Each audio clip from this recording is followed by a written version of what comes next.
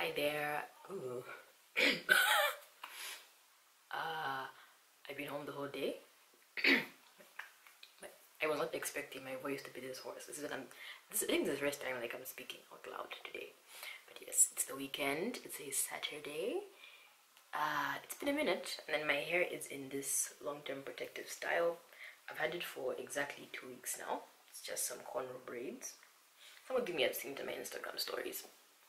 But anyways, I can't do a hair video right now, and yeah, I wasn't going to vlog anything because I'm just home this weekend bumming.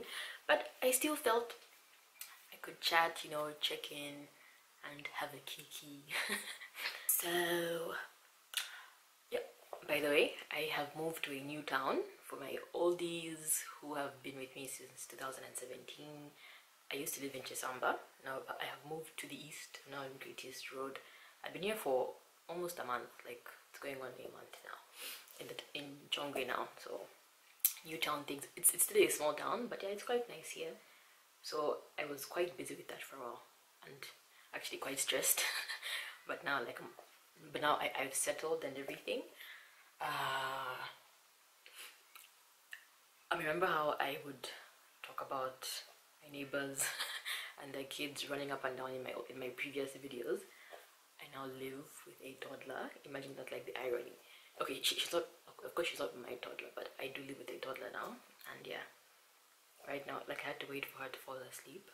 So the house is really quiet. So I was like, oh, this is an opportunity. So that's why I'm filming. So if I'm whispering a bit, it's because I don't want to wake her just in case she wakes up. I mean, I'm also taking advantage of this, time. But yeah, I have been okay for the most part, aside from the move. Okay, the move stressed me out, money and just yeah, it was a lot. And then my hair, the last time I did a hair video, I mentioned just wanting to treat my hair for 8 weeks and deep condition it every weekend and just try and take good care of it, and then not to do anything strenuous to it. And I did that for 8 weeks, and to be honest, it only took 1 week for it to bounce back. Like that wash day I had with the Anjaki's coconut cream recipes line. It's a very long video. I won't even link it here, but just know that I had flat ironed my hair, and then a week later I did a revision video, and then I tested out the entire line on its own.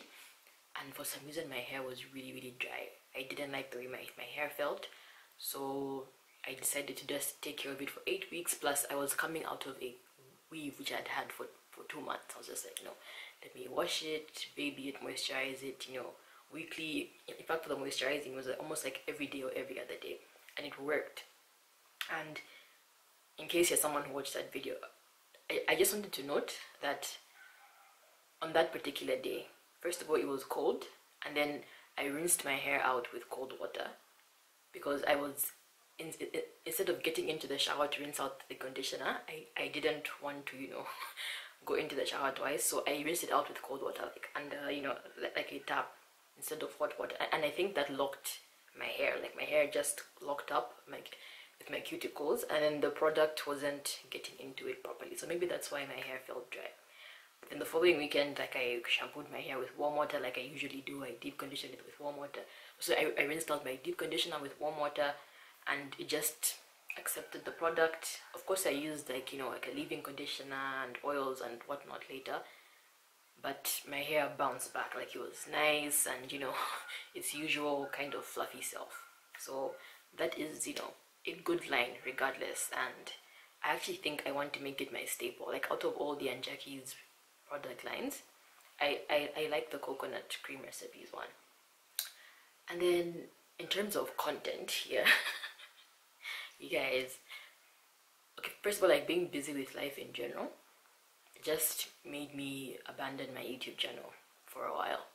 And then I had vlogs which I had done on a holiday I had gone for. I had so many videos and content that I had saved up from that trip, and I just like I would post them sporadically, and then it would take me ages to edit the next video, and then I'll put them up.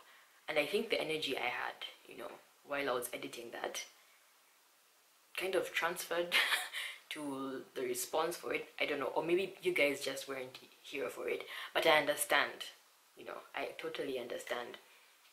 And then even just my hair videos, like I have been long-term protective styling for a while, and to be honest, once these come out next weekend at the 3-week mark, I'll have my hair out for a week, and then I'm getting box braids. Like I've already made the appointment, and I'll keep those box braids in for another 6 weeks, and I'll have my hair out for a bit, and then I'll close off the year with, you know, another long-term protective style. So I couldn't really make content. And I just got to a point where I was like, okay, fine, like I love vlogging, I love making content for my YouTube channel, but I didn't have anything much new to say or anything new to do. So I was like, if I have nothing nice to say or nothing productive to do, like I might as well not do anything at all. And then I also had collaborations, a few collaborations lined up, and if they're watching this, like, I apologize, ladies. Yeah, moving to a new town and just being busy in general was the thing. And then even just like my spirit wasn't in it, and that urgency wasn't there. And it's quite ironic because when I did that video about brands and collaborations and whatnot, I basically dissed people with the kind of attitude that I have right now, like where you commit to something and then you're taking your time. So I apologize, ladies, but yes, I do have some collaborations lined up that I should do. I only managed one, and it was because it was one of those where I could do it from my house, like I didn't have to leave. Whereas with these ones, I mean, we could do, like, you know, like where I post something from my house and then she does something from her house, and then we just send each other like the content. But I was like, you know what, if it's possible to do like a physical collaboration, like where we actually sit down together, like that would be better. Like, let me not, you know, be complacent and whatnot. So yeah, there's a couple of collabs coming up, which hopefully next month I can do. Yeah. And then with regards to, you know, my channel in general, so everyone talks about a niche, and that's something else that I want to talk about. Everyone talks about how if you want to have a successful YouTube channel, you need to figure out what your niche is and, you know, service them, like make content for them. And in recent months, or even just this year, you guys, my channel has been all over the place, and I know that. I actually know that. And I've seen other YouTubers, right, who I'm subscribed to, who like when I found them, it was for a specific reason, and then they just ventured off to do other things, and then I either didn't watch those videos or I just unsubscribed. Like, I've actually done that. For example, okay, when I first big chopped, you know, I had very short hair, and I wanted, you know, to learn how to beat my face. I could beat my face every day to kind of match my short hair, and that's how I subscribed to a whole bunch of makeup artists. And then I now accept the fact that I will never be that girl that beats her face every day. Like, I'm too lazy for that. It's like once in a while, you know, a special occasion, I'm going to be photographed type of scenario, I will put on makeup. So for those, you know, YouTubers who only do makeup tutorials, they don't have much of a personality, they don't do anything else, I just gradually began to unsubscribe, because I was like, what's the point? Every time you post a new video, I'm not clicking on it. And I also followed a whole bunch of fitness people at some point in my life. I also had to unsubscribe, and then I only kept those who do, you know, something else, or people, or those that have a really nice personality that I've fallen in love with. And then there's other YouTubers where it's like, I followed them for natural hair care, or I just like their vlogs, I like their energy, and they transform or they rebrand their channels into couples channels. You guys, I know I sound bitter and petty for hating on couples channels, but I'm like, make a separate YouTube channel. So yes, there've been a couple of people who've just transformed their channels into family channels, like couples channels. They do pranks and challenges, and I'm like, I can't relate to this content. So what do you want me to do? I've unsubscribed. and it's only because like I know, you know, they aren't going to come back with the kind of content that I was into, what I got into for. And because I am a consumer or a watcher, I was like, let me look at my own channel, you know, let me look at my own channel. I have this banner up that says I do hair, like my channel is about hair, beauty, fashion, and lifestyle. And then this year, I changed my I changed my profile to just hair and lifestyle, because fashion and beauty like have never been my things anyways. But that banner like is still up. Like if you check my Twitter or my Facebook or my YouTube, like that banner is still there. That shows all four. And still, like, people who joined, you know, or who subscribed to my YouTube channel. And then that's something else that I want to talk about. I have 2 videos that I, because when I check my analytics, you can actually see where your new subscribers are coming from. And I have 2 very popular videos. And guess what? They're both from 2017. And that's something else. Very few new subscribers are coming from my new content or my recent content. It's my old content that I was filming on a 5 megapixel camera. Very, very grainy. And both of those videos were, okay, so one was how I relax my hair. And I only did one video where I showed people how I relax my hair. And then ironically, that was actually the last time I ever relaxed my hair.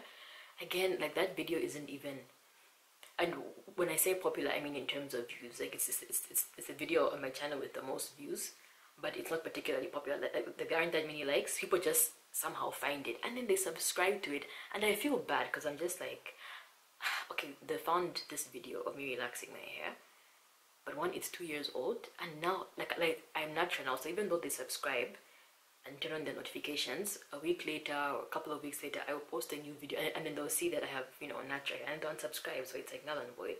But some subscribe and then they hang around, and then they keep seeing. Okay, this is me just assuming because I'm, you know, a consumer too. It's like where you subscribe to something, but then all the new content that they're bringing up isn't something that you signed up for, and then you just don't watch.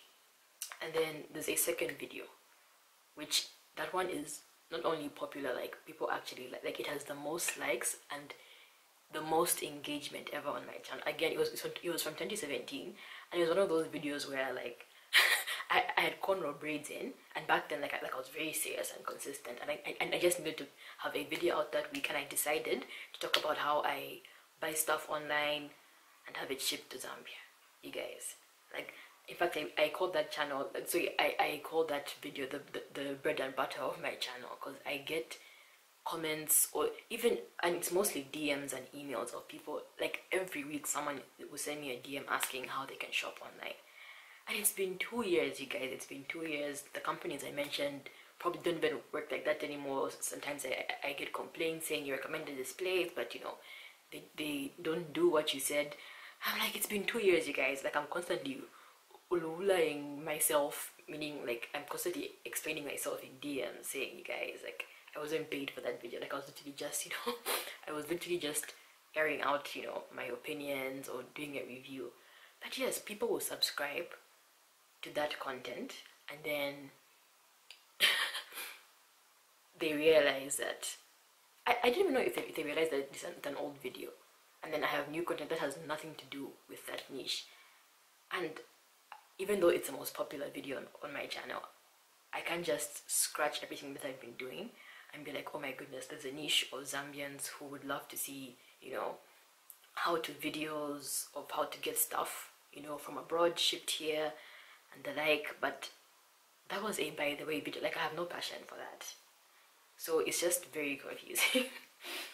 And I don't know, it's something else that I've had to think about.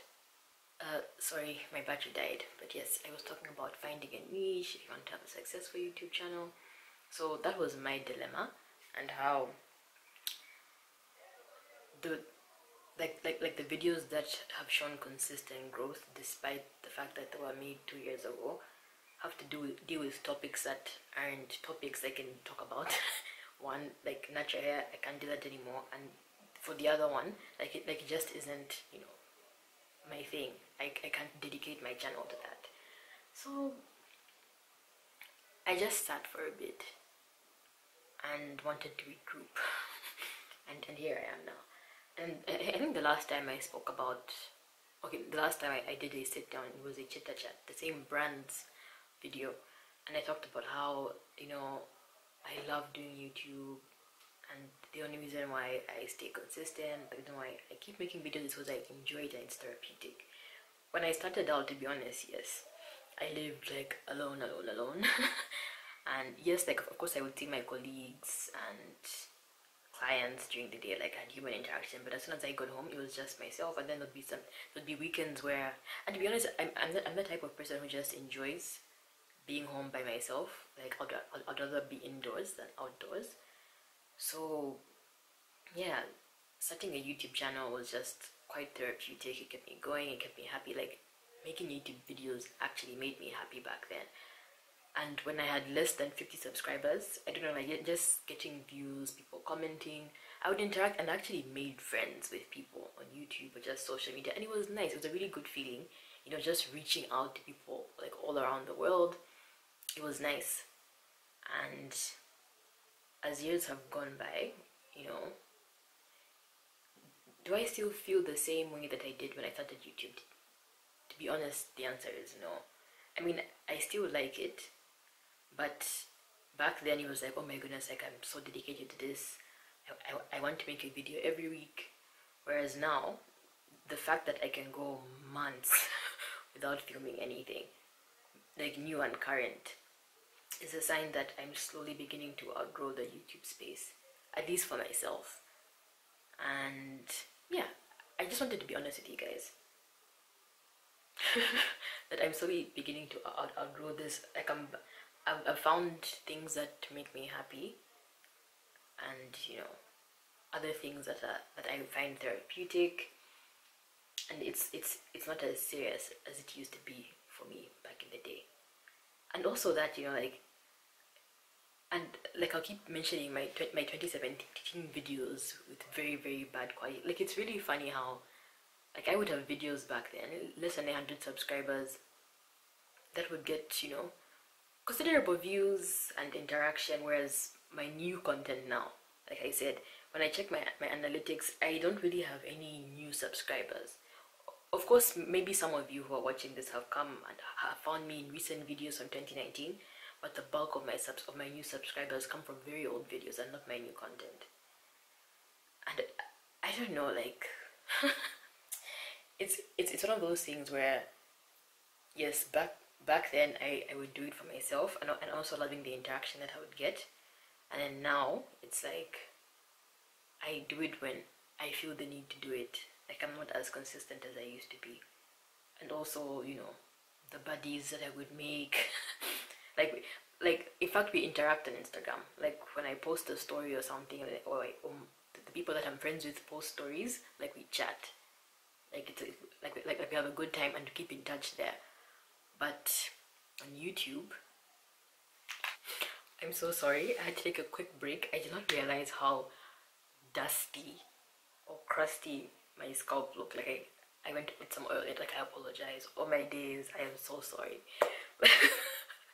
But yes, where was I? Let me wrap this up. So I think I was talking about the friends I've made on as my time being a YouTuber. Like we do follow each other on Instagram, so I keep in touch there, and even just subscribers. Like it may not be people who have YouTube channels, but even just people who are just subscribed, like our friends on Instagram, we keep in touch. So like that need to be here on YouTube, like it's slowly fading away. It really is slowly fading away. Yeah, and I didn't want to just, you know, take long gaps, because by the way, I hate it when my faves do that. Because so even though I'm no longer making content, I still watch YouTube videos. Like the people that I'm subscribed to, like even now, like as soon as I'm done doing this, I will open my, sorry, people making noise outside. I'll open, you know, my YouTube app, and I'll watch videos for my subscription box. So I still watch videos, but for myself it's not that serious. So yeah, what was I saying? This person outside, like someone has just walked by my neighbor's house and I'm making noise. But yes, I don't like it when people, you know, just disappear with no explanation. So I didn't want to do that, you know. I felt like I owed it to my subscribers. Like, let me just let you know, like, if I'm offline, like if I don't post any new content for a while, at least you know. And if it's anyone who's going to worry, like, don't worry, I'm fine. But these, you know, are the reasons why I have taken a break. I won't say I've left because that's just like you can't say you've left YouTube and then 2 days later you're back with a new video. Like, that's embarrassing. But let me just say that I'm taking a break. I will honor those collabs because by the way, the people I'm doing collabs with, like, I like these ladies, like, I really do, and I do want to honor that commitment and make content with them, like, for sure, like, but see, like, they're like, it's something that I actually have to do, you know what I mean? So not have to do, but it's something that I want to do. Like, I would love to meet these people. Some I've actually already met in real life, and just sit down and make something, you know, for memory's sake, or even just content. So those collabs I will definitely do. But in terms of my own content, it's going to be a minute until I do anything new, because, like I said, natural hair content, like, it's so saturated right now, and I don't think I have anything new to add to this space in terms of natural hair care. Oh my days. Okay, I'm not filming this again. Like, I'm sorry if you can hear someone singing in the background. That's my neighbor living her own best life. I apologize. But yes, in terms of hair content, I have nothing new to add to this.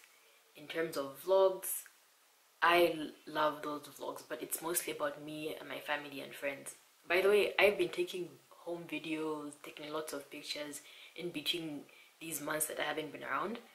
But it's something that, you know, I like I'm doing it for me. Like, I enjoy it for myself, and I don't have to put it on the internet. So even vlogs, like, I don't think I'm going to edit anything that I will put up on the internet anytime soon, unless I really feel the need to share. So yeah, that's my explanation. I love all of you guys. And yeah, like, I will be seeing you around. I will, like, my account will still be active. I'll be commenting on people's videos. You can follow me on Instagram for the sake of DMs. I don't post as much, but once in a while, like, you know, like, I have a story or so, like, we can keep in touch. So that's what I wanted to say. But this isn't like I said, I'm not deleting my YouTube channel. When something pops up, or I feel this need, or I don't know, like I get a whole bunch of ideas and have like 50 videos lined up, I will come back and do that for you. But for now, it's not that serious. But yeah, I wanted to let you know that I don't take you for granted. Like, I really don't. So I wanted to explain myself, you know, make it official, and, you know, just have this honest chat with you. And yeah, let me end my video here, despite all the background noise on my crusty scalp. And I will see you around, or see you when I do those collaborations with very lovely ladies who honestly, like, I would recommend their YouTube channels. So in fact, let me just give them shout outs now. There's Crown Your Mane. She's doing amazing natural hair content, and she gets like bonus tips from me because she's a Zambian YouTuber who lives in Zambia, you know, like, so for someone like me who's, you know, a Zambian YouTuber who lives in Zambia doing hair care videos, like, I stand for Crown Your Mane. So definitely check out her YouTube channel. And then there's Naturally Tasha. She also does natural hair videos. I love, you know, the creative things that she does. Check out her YouTube channel. I think I will leave links to the YouTube channels underneath this video. And there's Caro Tielesi Piri. She also has a YouTube channel. I will leave a link to each of them. And she's also an author, by the way. She's an author, so just check her out. Check out her socials. If you want to buy her books, you know, reach out. So those are the three ladies who I'm supposed to do collabs with. And the way I've said this now, maybe this is the actual collab. Who knows? But we might do videos subsequently. But yeah, just in case, you know, things don't work out, at least, you know, like, I wanted to give them a shout out. Like they're really good. They're good people. Definitely check out their channels and subscribe. And yeah, I will end here. You take care, and I will see you around. Bye.